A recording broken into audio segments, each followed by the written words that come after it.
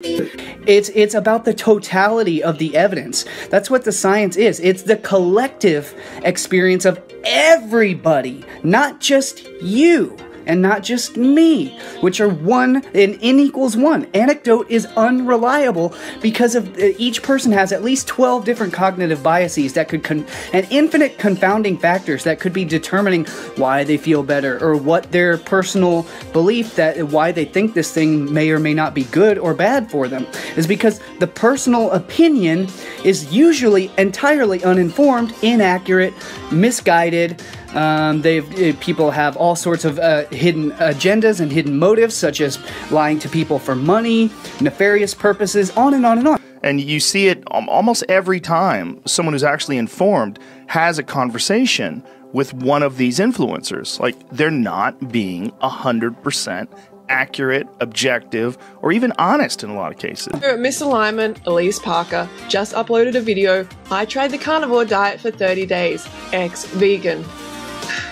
Her video has even been covered by mainstream media like Fox News. So today we are going to talk about this dangerous and, as you will see, unlawful video that she posted. So in case it wasn't obvious to some of you, which is understandable, I want to point out the fact that Elise is just a paid actress in a commercial brought to you by this unethical company, ButcherBox. A company whose CEO has made $30 million in just 2 years, furthering disease in humans, animal exploitation, and the destruction of the environment. A company that has an abysmal reputation and alarming reviews on Yelp, which we will get to later. In 1 year, the company paid out over $1 million in commission to affiliates like Elise. This is her affiliate link and page, which is linked from the description of her video. So, how much is this carnivore being paid? Well, after being on YouTube for over a decade, I estimate she is being paid $20,000 or more for starring in this commercial. Recently, the FTC released updated guidelines outlining rules around paid sponsorships, and as we know, Elise doesn't research anything. I've never, ever been the person to research and research and research before doing something. Yes, we remember. I spent the next 4 years reading as many scientific articles as I could get my hands on to try and figure out the underlying cause of my mysterious illnesses.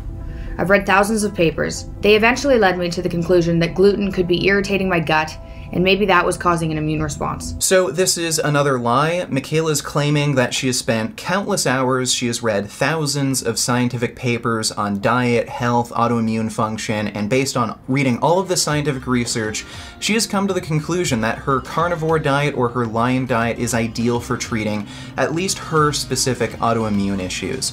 Well, that is not true. She does not read any scientific research pretty much at all, and she admitted this to me in an email. So I emailed her asking if she would be interested in debating what diet is best for human health, a vegan or carnivore diet.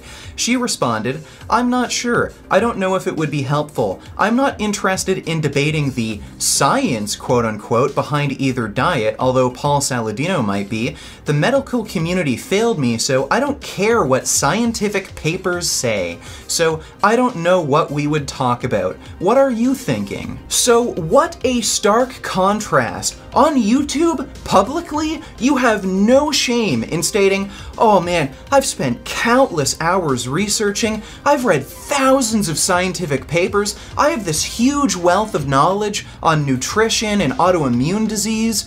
But then privately, when the public can't see, when someone challenges you to a debate, challenges you to support your claims with evidence, you say, "Oh, I'm scientifically illiterate, I don't know too much about science, I don't even trust science. You see, science failed me, so I try to avoid science.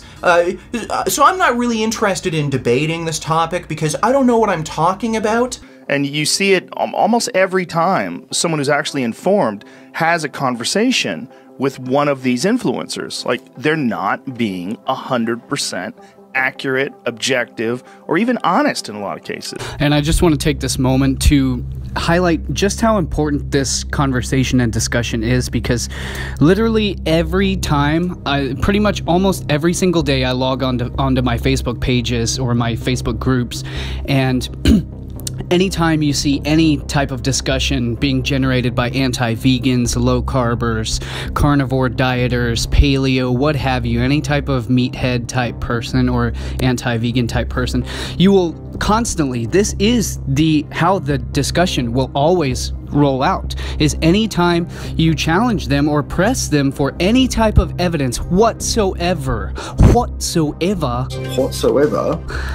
whether it's, any type of evidence, any type of cited reference, any type of reference whatsoever, they will simply just come out with the conspiracy that, oh, well, no, all science is actually all corrupt, all science is fake, all science is fraud, all science is funded by the government conspiracy. They think that PubMed, peer-reviewed literature, is published and archived on government database websites just to archive these studies, automatically attribute that as they think that the government has automatically funded all studies that have ever existed, and they think that every study is a government-funded study, and they think it's all just a giant conspiracy and it's all fake and it's all fraud. And yet when you challenge them for what evidence backs up their opinions about health, so how do they know anything is real for certain at all? And so that's where, I'm done with research, I only go off my own experience, but thanks for your opinion on your beliefs. So they're trying to say that the actual objective evidence, the majority of the evidence, they're trying to say that, oh, that's just your opinion and your belief, which is what all they have. So they're trying to bring you down, trying to bring the highest evidence down to their level of the lowest quality evidence that we have, which is personal experience, though, or personal anecdote. They will always say, oh yeah, I don't actually do any research. And as we know, Elise doesn't research anything. I've never, ever been the person to research and research and research before doing something. Yes, we remember. She does not read any scientific research pretty much at all, and she admitted this to me in an email. Oh no, actually science is all fraud and it's all corrupt. I don't even trust science. And this is their constant. It doesn't matter who you talk to. It doesn't matter who you actually try to get to engage with a public discussion or in a public debate about the actual facts. They will all just come out and say, oh no, this is it. I got in a huge discussion with this with Phil Escott also. So I've got countless examples of these. I could show you screenshot after screenshot. Literally every single day on my Facebook page, there are tons of these posts and they go viral and everyone is all jumping on the bandwagon. And look, I mean, it's okay to be the village idiot, but it's not okay for everyone to rally around the village idiot for health advice. I mean, it's okay. I mean, the village idiot can be a great, loving person, but we don't go to the village idiot and all rally and gather around them and asking them for, holistic nutritional health advice. It's absolutely insane. And so this is what they always do. They always reject any type of evidence, reference, citations whatsoever, because they don't have any. Instead, all they do is say, oh, the science isn't my thing. I don't do research. I just go off my own personal experience, though. I've never, ever been the person to research and research and research before doing something. Yes, we remember. And the problem is they have no evidence to inform that their personal experience is even competent whatsoever. And so what they do instead is they tell you, oh no, I don't like science, but you go and debate Paul Saladino instead. And the problem with that is when you actually try to debate Paul Saladino and Chris Masterjohn, they don't have any science whatsoever either.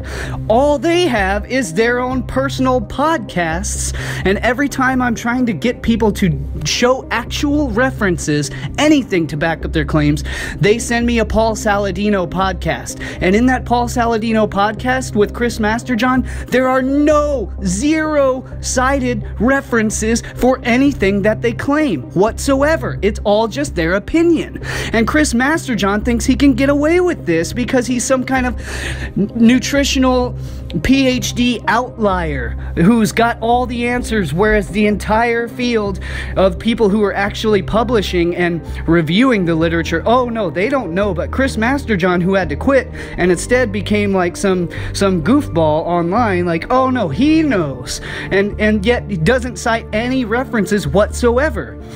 So the problem is they're appealing to authority with Chris Masterjohn and the low-carb bosses, Paul Saladino, and they don't have any actual evidence. I've never, ever been the person to research and research and research before doing something. Yes, we remember. And as a result, she is not complying with these rules. That's right, the FTC is going after US influencers in a big way. These laws are in place to protect consumers from people like Elise who use deceptive, misleading marketing techniques to promote dangerous products and services to the public for money. ButcherBox has already been pulled up for deceptive advertising, and now it seems like they're at it again. The Federal Trade Commission is very clear about what is required of influencers and the importance of not misleading or withholding information from viewers. It is not enough to state that you are being sponsored for the video by slipping it into the description box. You need to state within the first 30 seconds or so that the video is sponsored by the company. So today I've partnered with Maple Lodge Farms, who sponsored this video. And ideally state that you are receiving money from the company. So the goal here is that the viewer is fully aware that they are viewing an ad. Saying this, I've teamed up with ButcherBox to shed some light on how to source high-quality meat, is not enough. Teaming up with ButcherBox to shed some light on sourcing high-quality meat is not disclosing that you're being paid for the ad. And you see it almost every time someone who's actually informed has a conversation with one of these influencers. Like, they're not being 100% accurate, objective, or even honest in a lot of cases. So stay tuned for the next part. We'll pick up right here where we left off. You can watch it. I will leave any intros and stuff out so that you can watch it in a consecutive style. And so again, my name is Cullen Smith. This is Lifting the Veil. You can find all of my full books, presentations, videos, films, articles, posts at patreon.com/liftingtheveil. And there is also a ton of exclusive content, and I will leave the cited reference links in the description down below. So you can check that out for all of my full content, and I will see you guys in the next video. Stay tuned, make sure to subscribe. Please help me reach more people by sharing these videos around on the internet, because I rely solely on word of mouth, and the recommended algorithms are not recommending any of my videos or films anymore. My channel has literally been completely restricted, so I rely on your help, and I need your help. So please help support this channel by sharing my work around if you appreciate it, and make sure to subscribe if you're not a subscriber already, and leave me your comments. I definitely want to know what you have to share and what you have to think about all of this stuff, and I will see you in the next video. Y'all stay safe and take care of yourselves, and I will see you later.